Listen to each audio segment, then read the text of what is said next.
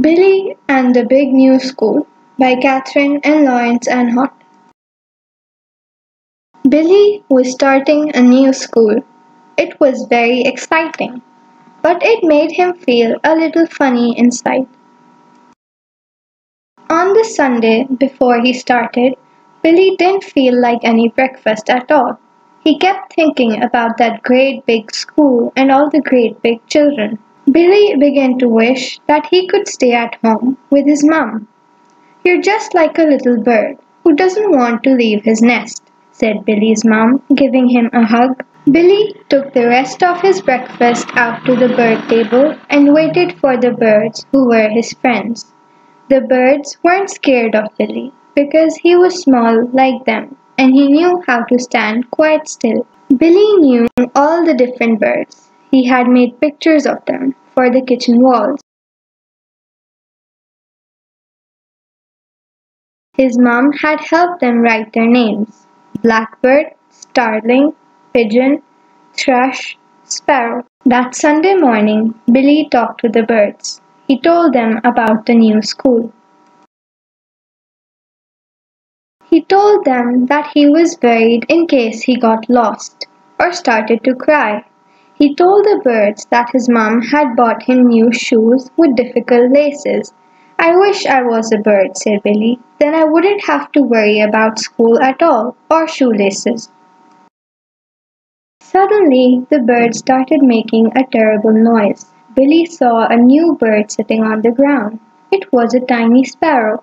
All the other birds were picking on it and trying to chase it away, but the little sparrow couldn't fly properly. It wasn't really ready to look after itself.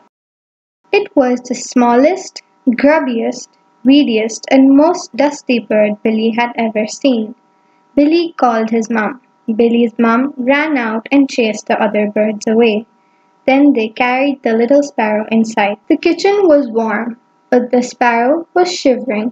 Billy found the box from his new shoes. He made a bed of cotton wool and put the bird gently inside. He could feel its little heart beating. Then Billy gave the bird a bowl of water and a tiny piece of bread, but it wasn't hungry. So Billy sat and talked gently to the sparrow. All that Sunday, the sparrow lay in the box and watched Billy with a big round eye. And all that same Sunday, Billy's mom got things ready for the next day at the new school. She wrote his name Billy on his clothes, his bag, his pencil case, and the new shoes with difficult laces. That night, Billy had a scary dream. He dreamt that he was a little bird who couldn't fly, and the other birds were picking on him.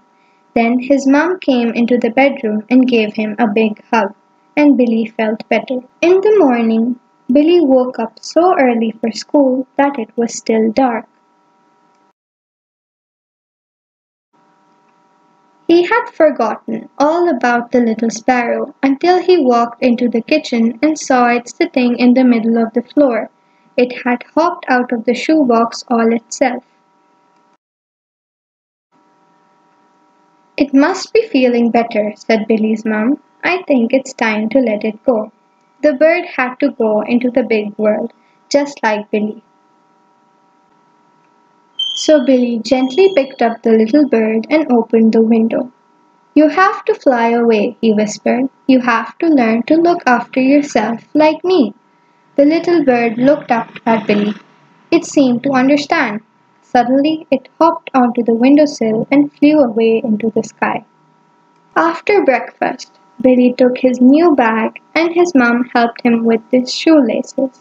Then it was time for school. Billy's teacher was called Mrs. Berry.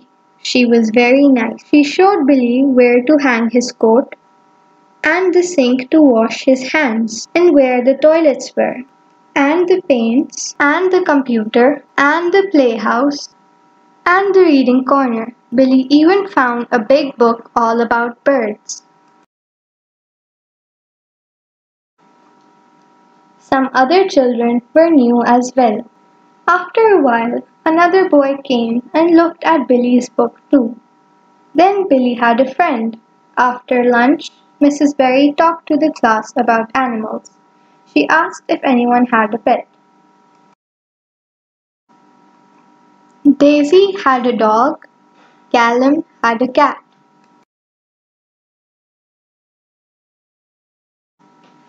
Jeremy had a gerbil. Wendy had a worm.